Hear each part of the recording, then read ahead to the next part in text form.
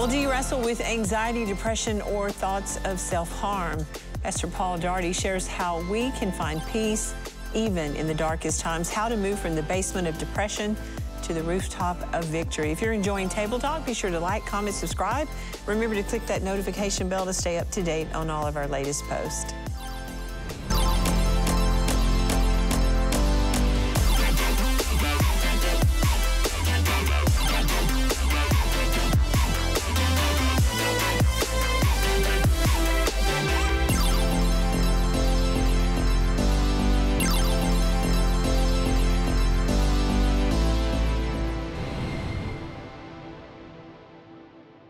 Well, you know, people in the church can often be hesitant to talk about depression and suicide, but today's guest is here to share how God is moving in the mental health community and how the mind of Christ really is totally available to every believer. But before we get to that, joining me around the table is April Simons. These are kind of tough subjects, but important, right? They are so important because people, it's real life. And everybody goes through certain things, and we need to address it and let people know that there's help and they can get it.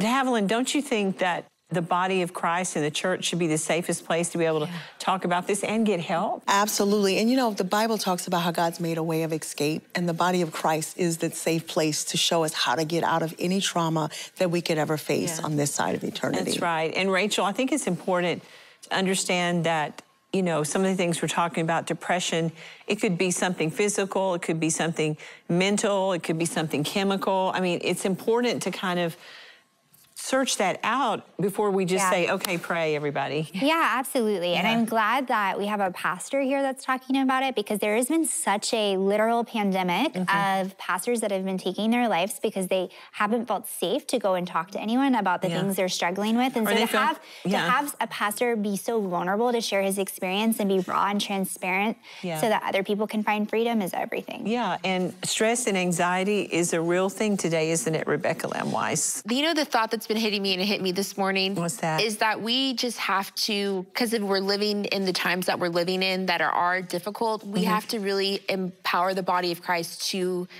be victorious in difficult times.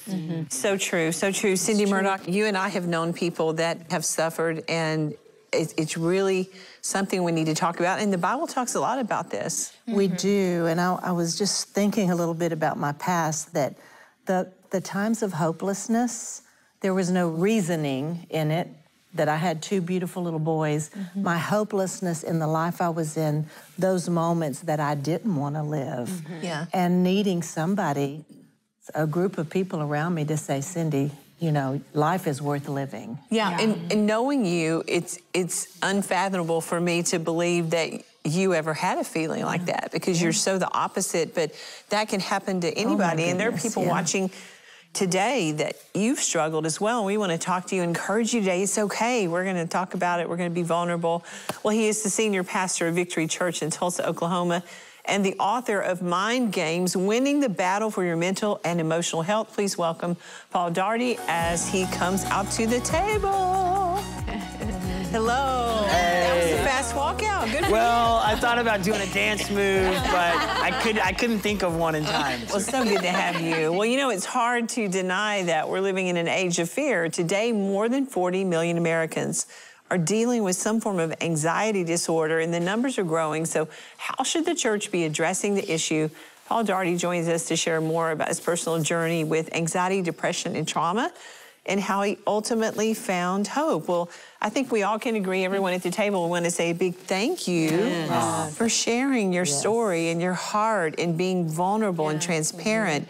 You know, when you shine the light on this, it really can't hold you captive any longer, can it? True. Yeah, it can't. And that was I was so bound by the feelings of like, I could never talk about this. And, you know, this is a dark chapter in my life I'll never open up about. And then it was like, the moment that I opened up about it in our church, so many people that I had no clue were battling the same things came up to me and they were like, Paul, we've all been battling depression and, you know, at times even suicidal thoughts and anxiety and PTSD and trauma and all of it. And I was like, wow, we need to talk about this more. And that's kind of what's happened through this book is so many more people are talking about it. I know, and we grew up in those churches, that knew the Word of God, and you speak the Word of God, and you have faith, and and I mean, there are people that are watching that they have just been told, well, you need to have more of Jesus. You said this in your book. You need to pray more. You need to read the Word. And there's nothing wrong. Like, I think we teach maybe what we know, and then you start to realize there's more. There's more to, like, God's given us so many more tools to fight against depression. And prayer is one of those tools, and it's great. And the Word of God is an incredible tool. But then there's also counseling, and then there's rest, and there's diet, and there's so many other things connected to it that helps you overcome these feelings of depression. And you don't have to just faith it till you make it. You can also apply all these other tools. Well, your life is going along pretty good. You are the youngest. I'm the youngest of 4. You're the baby. Rebecca. Rebecca and April are both babies. They're very spoiled. Otherwise known as the favorite. But, life was going along. You're PK, but your dad and mom are great people. Thank you. I mean, the body of Christ would say, we've ministered there, and I've done stuff with your mom and dad personally and spoke, and just wonderful, wonderful people. You could have probably never imagined a few years ago what would happen. Tell everybody, was that kind of like your first real trauma? Yes, it was. I think, I was getting married, and 2 weeks before the wedding, find out my dad has lymphoma cancer. Find out, actually, that he had been battling it secretly for a year before he told our family. So that was another trauma. It was like, wait, what? And he preached every Sunday, every Wednesday, plowed through while he was privately battling cancer. And then by the time we found out, 6 weeks later, he was gone. And was he able to do your wedding? It was the last thing he did was our wedding. I think I remember. He got up there, and his voice was very frail, and his body he was going through chemo, but he was like, I'm not missing this. I want to be there. Why do you think he decided to keep it a secret? I think it's because stuff like this. People in that, like growing up in a Word of Faith circle, it was like, we don't talk about weakness, pain, problems. It's a pretty day outside. There's a tornado outside. No, it's a great day to be alive, It's the day the Lord has made. I'm like, there's a tornado out there. And he didn't want to talk about it out of feelings that like our family would add fear to the mix, or we would be worried, or we would start treating him like he's weak. And he's like, no, I'm going to preach. I'm going to see the healing of God. And it wasn't until we were sitting in the hospital, and he apologized to all of us. He starts crying. He's like, I should have told you sooner. I should have taken a break. I should have rested. And so it was painful. When he passed that night, I remember standing in the hospital room, and I felt the Lord say, serve your mom, serve the church, and get ready, because you're going to pastor this. And I was like, I'm the youngest. I'm the least likely. I'm unqualified. Lord, I'll serve, but I'm not serving. I was like, but I told my wife, she was like, don't tell anyone, because that's not gonna happen. So I didn't. I kept it to myself. Joseph, Yes, I'd be sold as a slave to Egypt. And so I didn't. I didn't share it. And then about 1.5 years later, my mom called me and was like, hey, your dad saw you one day stepping into this, and I need you to start getting ready, and I need you to start really helping me with the church. She was the interim pastor for those 4.5 years. And we went through a hard season. There was part of the depression I talk about in the book was having to lay off people that raised me, that worked at the church. And then walking through it like a real bleeding season. Thousands of people left because they didn't agree with my mom as the pastor. They didn't, then it was like they missed my dad. And so my mom was carrying the weight of loss and pain and rejection. And I'm like, she's a Deborah, she's strong. And I'm like, I got your back. But it was hard. And then one night, I found myself one night really just contemplating if life was worth living.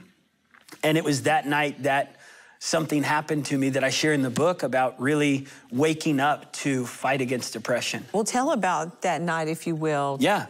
You and Rachel will love this story. Your wife sent you to the grocery store for milk, and you got an argument over... She told me to go to Whole Foods to get organic milk, which is the most expensive place to get milk. And I'm like, I was raised on Walmart skim milk, and it's $1, and I'm going to Walmart. She was like, just buy the milk I'm asking you to buy. I was like, no, we're laying people off. It wasn't about the milk, but I got upset. I got really upset. It was stupid. And I stormed out of the house and went walking that night and didn't stop for a couple miles until I got to a bridge. and the bridge was overlooking a highway underneath it, and there was semi-trucks. And I started thinking, like, if I jumped, this could end the misery, and this could finish off the pain, and maybe everyone's better off without me. Like, maybe I'm gonna fail my dad's legacy, and it's not worth sticking around. That was the voice speaking the lies of the enemy. Yeah. Just like, you're not qualified, you can't raise funds like your dad did. You don't preach like him. You don't preach like him. You suck right now as a husband. I'm sorry. Like, just so many things that I was just like. So what happened when you heard those? Because people are watching right now. You've heard those very same voices that have said, you have made so many mistakes. You have messed up. There is no way God can use you. He couldn't love you for what you've done. And let me just tell you something. They're all lies, okay? Yeah. They're lies from the enemy. God does love you. What happened? Was there something that happened as you were listening to his voices? Yeah, I felt like my dad was with the great cloud of witnesses up in heaven. And I felt like he was up there with John Osteen and Lester Sumrall and Oral Roberts. And I could almost now just hear Marcus him Lamb saying, is up Marcus there with Lamb. him, And just saying, like, don't give up, Paul. Like, life is worth living. Don't quit. And the Bible says, train a child up in the way he should go. He'll not depart from it. I remembered a scripture they used to teach me to speak all the time. I will live and not die and declare the works of the Lord. And that night, you know, I just pointed in the darkness. I was like, Satan, I rebuke you. I choose to live, and I will live and not die and declare the works of the Lord. And I'm getting out of this basement of depression that I've been stunk in. Did you holler it? I did. I probably looked like a schizophrenic on the bridge, just shouting in the darkness to nobody. But I was there, and I never went back to that bridge. Wow. But that night began a fight for victory. And I tell a story where I had a key my dad had given me a year before he passed, and I didn't know I had a key that unlocked every door to victory. A year before he passed, because think about, he would have known about what he was going through when he gave you that key, but you didn't know. Yeah, he didn't tell me it was the master key. Wow. He just said, this key unlocks my office. And I was locked out of doors all the time. For 3 years in a row, I was like constantly locked out of every door. And then one night, after that same bridge moment, a few weeks later, I was trying to break into our church because I couldn't get in. And a janitor was not around. And I pulled out that little key he gave me, and I stuck it in there, and it unlocked the door. And I was like, what? I've never tried this before. And then I tried it on every door that night and realized I've been sitting on the master key for the last 3 years and didn't know I had it. And I cried and preached to an empty room that night. Wait, you got to talk about, you started going into offices. Yes. It would open, but then you get to the auditorium, the 5,000-seat auditorium. He built this auditorium the year before he passed because we were mobile. We rented out the Oral Roberts University Mabee Center for 20 plus years as a church. And he built a school that had a building. He built a camp, a college, a dream center. But the actual church, he didn't build an auditorium until the year before he passed. Wow. And he builds this massive auditorium in a city like Tulsa. We're not Houston, we're not Dallas, like we're Tulsa. And I was mad. I was like, we're never gonna fill this room up, and it's always gonna be empty. And after he passed, there was more empty chairs and more feelings of inadequacy and sadness. But that night, I said, if this key works on this door, everything changes. And I'm gonna stop approaching my life in this church with regret and shame and inadequacy and insecurity and anger. And I unlocked the door, and I sat on the stage, and I could almost see my dad laughing, like, you now finally figured it out, son. Good job, son. Yeah, like, duh. Took you 3 years to figure it out. Story of my life. It takes me a long time to get it. But once I got it, I was like, all right, from here on, I am going to start preaching like I have the master key. Awesome. Yes. Wow. And I started preaching that night. I put the key in my Bible. I was like, you have the master key. You have the master key. Yeah, and I was like, everyone who has Jesus, Christ in me is the master key that breaks free of the lies of the enemy. So I started like owning it. And my mom was like, it's time for you to step in. I'll give you the keys. I was like, I got the key. And so then, you know, that was 10 years ago. And 10 years later, 5 kids. The church is doing well, the school's doing well, the college, the camp, the Dream Center. So the book is kind of a story about, like, you're gonna get through this. Yeah. Just hold on through the hard times. Hold on. Well, stay with us, because we're gonna be back with Paul Daugherty in just a few moments right after this. Imagine facing a storm so vast, it threatens to engulf everything you've built. Would you falter, or would you find strength you never knew you had? When a hurricane is tearing through your life, Jesus is the peace that steals the waters of your soul. This is a tale of navigating life's fiercest tempests and discovering that sometimes the most profound truths are born in the heart of the storm. Get your copy now at daystar.com/shop.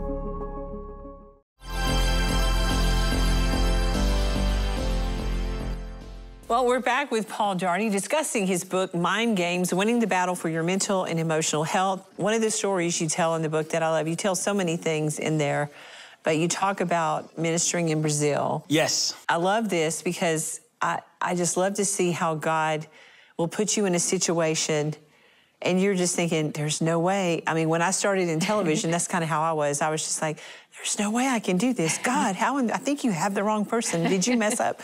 But tell about what happened in Brazil. Yeah. Well, a year after my dad passed, I didn't want to pray for anybody. I was like, if you needed prayer for your friend, family member, I was like, I'm the wrong guy, because my prayers didn't work on my dad. Oh. And so I felt like I honestly stopped believing for a little bit. I was preaching, but I wasn't believing in the healing message. And I knew that was wrong, but I just didn't want to fake it. And so I didn't pray for healing. And I was in Brazil. We did an outdoor crusade with the power team. And they did all their stunts.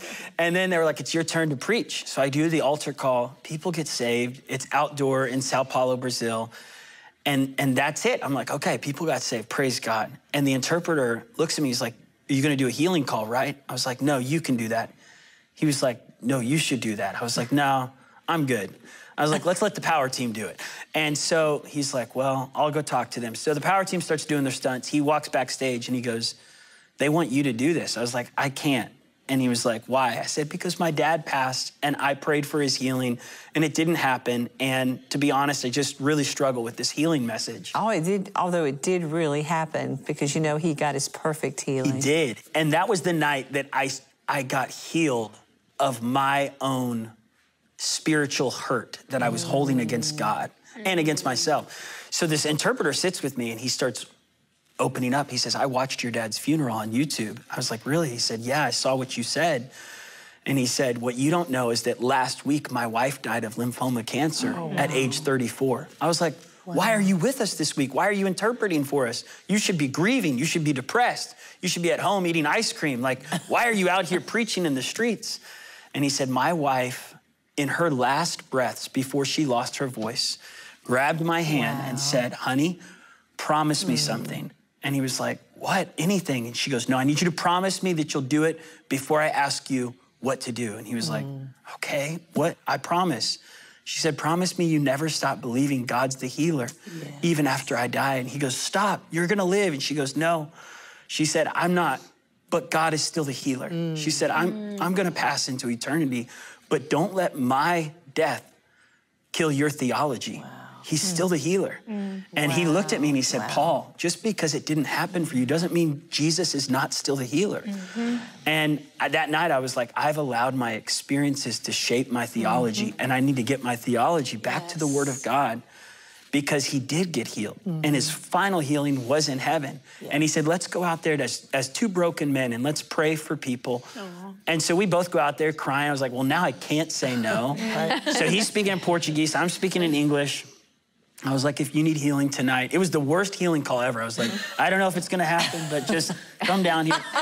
You know, I was like, we'll see what happens. And he was like, stop it. And so they start coming down and people start getting healed. And as they're getting healed, I'm backing up and I'm kind of like wrestling because I'm like, I'm glad it happened for them, but why didn't it happen for my dad? And I could hear the Lord saying like, let go. Faith begins where understanding ends. And so much of my faith had been built on life going the way I thought and planned. And God was like, let go of what you don't understand and grab hold of faith. And I start praying for people. And then God was like, pray for people with cancer. So I was like, if you have cancer, and the interpreter looks at me, he's like, seriously? I was like, let's pray for him. We start praying for people with cancer. Lumps start dissolving. And I just walked away from that night. I was like, God's the healer. He's Can we still talk about this a little bit more, though, that tension between like faith and reality? Like, is faith denying what you actually see right in front of you? And if you can't get there, like, are you less of a Christian? And like, if you do have that faith and then it doesn't happen, like that wrestling with the Lord of like, why didn't you actually do what I thought you were going to do? Did I not have enough faith? Because you and I, you know, we're just in a situation where we're praying and believing for someone that we love, and we're seeing others, especially younger believers, you know, praying and believing, speaking the word, you know, and yet the perfect healing was graduation to heaven. But you know, you wonder what effect it's going to have, right? Yeah, I mean, it's just like that tension of like, am I not having enough faith? You know, you see what's 100%. Right in front of you, and it's like that tension of wrestling with that with the Lord. Oh, it's a strong tension, and it's real. And I gave our church permission to wrestle, because I shared that story, and I was like, if you're in a season of wrestling with this, you're not unsaved, and you're not unworthy, and your faith is not broken, and it wasn't your fault. Like, and you don't have a lack of faith. You don't have a lack of faith. Life is so unpredictable. And Jesus said, in this world, we'll have trouble. And it's appointed unto every person to die. We never know when it's going to happen. We're going to all die. How it's going to happen. We're not in control. So we pray for healing, but we're in the obedience department, not the results department. What do you think about Hebrews 11? That whole chapter where the first part, miracles, miracles, miracles. The same in this hall of faith, those were cut in half. Those that died believing, even though they did not receive the promise, they still believed. They're all in that heroes of faith. They died in faith. They died in faith, believing. The first part, lots of miracles. The last ones, not. Well, and you think about, like I was thinking about Shadrach, Meshach, and Abednego. They said, throw us into the furnace. Our God is able to deliver us, but even if he doesn't, we still won't bow down to your idol. And that was a night where I was like, even if he doesn't, I refuse to live a believer's life that limits the gospel in my life or in anybody's life because of my experiences. So even if he does or does not heal, he's still the healer. Well, I want you to speak to that person that, I mean, I strongly feel there are people watching that you've been disappointed and you've really blamed God for something that did or didn't happen. And it's like your perception is your reality, although your perception is not truth. And so talk to them, if you will. Just look in the camera and minister to them as you feel led, Paul. Totally. Well, first off, I love you. God loves you. And he's not finished with you. And I've been there before where I was upset at God. I was upset at the doctors. I was upset at myself. And I think we all go through those feelings of anger, disappointment, frustration. I remember one time when I was a kid and I went to my dad's office and there was all these guys in business coats who said, go away, your dad's busy. And he came and found me, tapped me on the shoulder and said, I always have time for my kids. Come in my office. And I just want to say this, God has time for you. He's not too busy. He's not intimidated by your questions, your anger, your hurt. Bring it all to him. God wants honest, raw, sincere prayers more than he wants pretend prayers. So bring it to him, and he can heal. He's close to the brokenhearted. He loves you, and we're praying for you today, just for God to bring healing to your heart. That's good.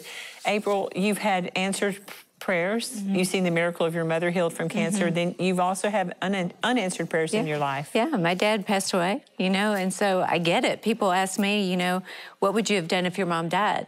And, you know, I just say, I would have known this, that she died believing and staying in faith. I appreciate you sharing this story because I had no idea. You're such a great preacher and such a great family, but it just shows that Satan is just, he's after our future. He didn't want him to get up on the platform. He didn't want him to do what you're called to do. And he had to kind of establish his own identity in Christ and walk that out. And that's a process, isn't it, de Haviland? Yeah, absolutely. And you know, God can't heal what we won't reveal. So I love that you went on that journey. What would you just say for people that are right now dealing with mental health and they're having a hard time maybe talking to their church or their congregation? How do pastors tackle that? Yeah, I just say open up to somebody. Open up to someone you trust. And bring it out in the open, because that's where the healing can happen. Don't be isolated. Becca, I know that you interviewed Paul earlier on your podcast, and you said one of the things that touched you is that you kind of had that camaraderie and that you both could relate to losing a great man of God would happen to be your father. Faith is being okay with not knowing why, because we're not always going to understand why, but it's believing that God is who he says he is and he'll do what he says he will do, and he holds your life in his hands. And that there is, kind of like Cindy was talking about, that even when things seem hopeless in the natural, there's still hope for the future because our hope is in him. And that hope is the anchor for our soul. And you know the other story, because you're talking about Shadrach, Meshach, and Abednego, the other story that came to me was John the Baptist, because he was like this another powerful man of God, and he like prophesied, prepared the way for Messiah, like was afraid of nothing. Yeah, fearless. Ate locusts in the wilderness, baptized Messiah, you know, said he must increase, I must decrease so he can increase. But then, you know, Herod, they take him captive. And John is wondering where Jesus is. And John is like, what is going on, God? John sends his disciples to Jesus and basically says, are you the one who you said you were? I mean, this man of faith has this moment of doubt. I'm so glad the Bible records it. And Jesus says, tell him that the blind see and this and that. And he's basically saying, I am the Messiah. And he says, but tell John not to be offended for my sake. And so John had that moment of, you know, he pictured his life being one way, and it wasn't the way that he anticipated, and he had to be martyred for his faith, but knowing that God is in control. And so even when life isn't what we expect it to be, knowing that God is good and that he has a plan. Well, I'm sure John would have thought, you know, 10,000 angels would have come and broke him out of prison or whatever. Yeah, but that's not what happened. No. They would end up, he would be a martyr. He was beheaded. And he was beheaded. And I mean, before you would think his time would be. He was like in the greatest part of his ministry. In his prime. You know, that's all the time we have for today. But I want you to remember that if you're struggling today with depression, anxiety, or even suicidal thoughts, you are not alone. God is still for you. He's not against you. And listen, all you have to do is invite him into your heart and just say, Jesus, I need you. Forgive me, come into my heart, come into my life today. I'm gonna try what these people are talking about, and I promise you that he will meet you right where you are. And guess what? The best part is that the Bible says he will give you a peace that passes all understanding. I've interviewed thousands of people over the last 30 years, and so many times people will be in the middle of chaos and the most difficult trials of life, and they will all say the same thing. Those that have a personal relationship with God, they'll say, you know what? Even in the middle of that, I had the peace of God. And that's what he wants you to have right now, because so many of you need peace, and you don't have it. I'm asking you right now to give God a moment and invite him into your heart today. I promise you, he'll meet you right where you are. Well, if you're watching today and you're experiencing any of the things that we're talking about, again, that toll-free number's on the screen. If you prayed that prayer, invited Jesus into your heart today, I would love to send you a free book. It's the Gospel of John. And that's just our way of helping you get started on this new journey. I think it's the greatest book in the Bible to start with. It really helps you understand the gospel and what Jesus did for us. And so we'll send that to you free. You don't have to give us any information about yourself. We're not going to ask you for anything. We just want to be a blessing to you. I do want to thank Paul Daugherty for joining us at the table. Be sure to pick up a copy of his new book, Mind Games, Winning the Battle for Your Mental and Emotional Health. For more, you can visit him online at victory.com. If you're in the Tulsa area, you should check out the church. As always, be sure to follow us on all social media platforms. You can leave us a comment. Let us know how Table Talk is touching your life. We love hearing from you.